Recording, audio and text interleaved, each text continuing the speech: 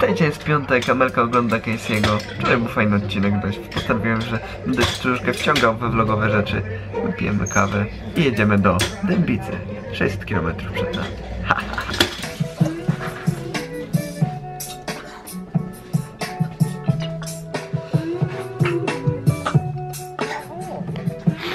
Tak właśnie nasza Amelka pije mleko dzisiaj rano.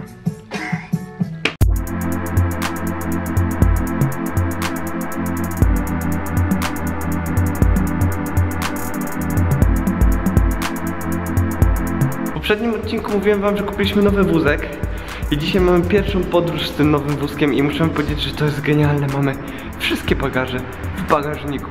Haha!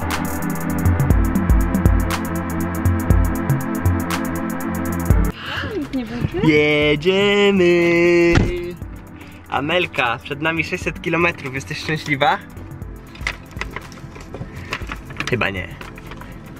Witajcie, to było chyba najdłuższe 600 km w historii mojej podróży na Podkarpacie. Pojechaliśmy zupełnie złą drogą, pomyliliśmy kilka zjazdów, dodatkowo GPS się skopał w trakcie, prowadził nas w zupełnie inne miejsce. Także to była bardzo ciężka podróż, zamiast 5,5 godziny jechaliśmy ponad 7. Teraz jedziemy zobaczyć do księgarni ulubionej, a potem odpoczywamy. Tak, widzimy się w księgarni. Dzień dobry. Nie, tak sobie... O, jedną już znalazłem. Sprawdzam. Wezmę dwie te. Biorę tą księgarnię, dostałem książkę, której szukałem tak długo. Zawsze coś kupię. Natalia. Dobra, czas się wylogować. Do zobaczenia rano.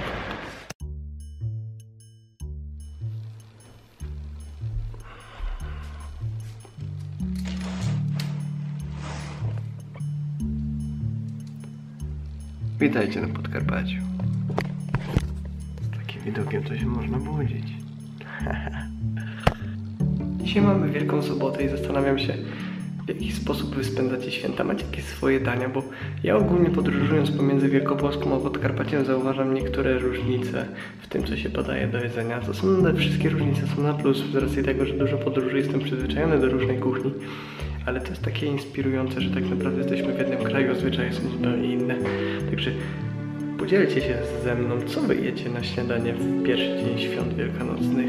Czekam na wasze dania w komentarzach i pamiętajcie, że zawsze w środę teraz jest Q&A i możecie mi zadawać dowolne pytania. Jeżeli tylko macie ochotę, napiszcie w komentarzu pod tym filmem albo pod filmem z Q&A, a ja na nie odpowiem już w środę rano.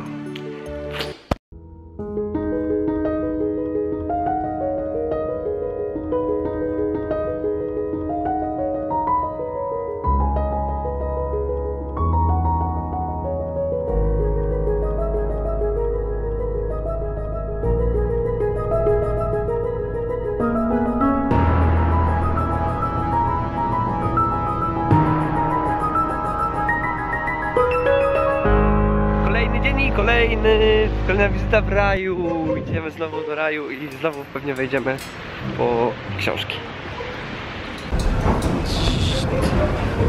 Takie święta najgorsze jest to, że nie wiadomo co kupić, więc teraz staramy się zrobić szybko zakupy, ale coś średnio nam wychodzi. Zamykają nam sklepy na całe święta. Czemu to robią? Mogliby chociaż na 2 godziny otworzyć.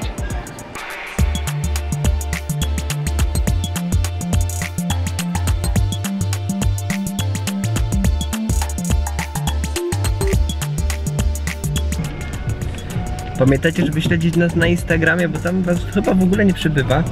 Jeżeli macie ochotę śledzić, co się u nas dzieje, to tam najwięcej rzeczy wstawiamy. Zaraz wam pokażę, czego macie szukać. Musicie szukać takiego oto profilu. Jak znajdziecie, to znajdziecie wszystko, co się u nas dzieje. Zapraszamy!